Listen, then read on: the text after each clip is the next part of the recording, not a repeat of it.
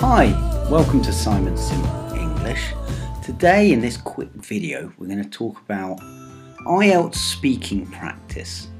So practicing for IELTS speaking, but don't leave it too late.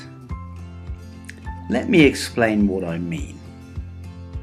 Practicing for IELTS speaking for your test is a great idea.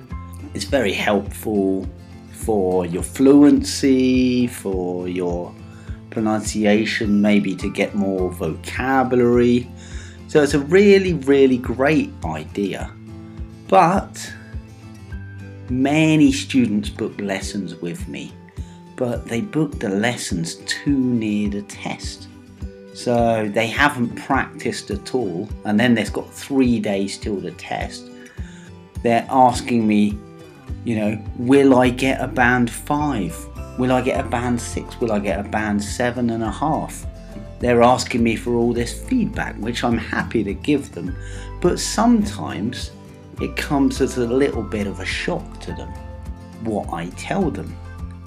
I don't want you to be in this position, because with 3 days till your test, you haven't really got time to improve your mistakes. Maybe you could learn a little bit more vocabulary, but you don't know what the subject's going to be on the test day anyway. So many of these students don't realise their weaknesses in certain area.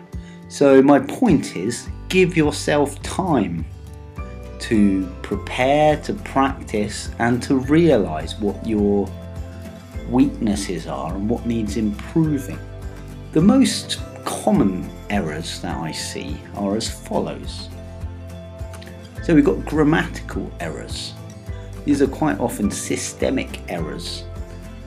Systemic errors are errors that happen again and again and again, and particularly problems with verb tenses. Like, a lot of my students will mix up the past and the present tense. Next, we've got pronunciation mistakes. So saying words incorrectly. This is a big one. I had a student recently and we were talking about a movie, but he didn't say movie, he called it a move. So careful with your pronunciation. Also fluency issues. Lots of pauses or repetition.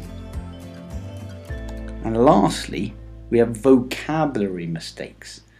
These are things like using the wrong word or not using high level, less common vocabulary or descriptive language, that sort of thing.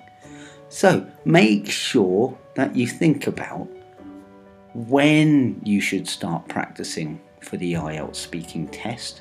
Make sure you think about how you're going to start practicing for the IELTS speaking, and consider, do you need a few lessons with a professional teacher to point you in the right direction? So don't leave it till the last minute. Find out what you need to do and then work on your weaknesses. Relax and enjoy the test. The test should be fairly enjoyable. If you've done your homework and you're prepared, you're well prepared, then it shouldn't be too much of a difficult experience for you.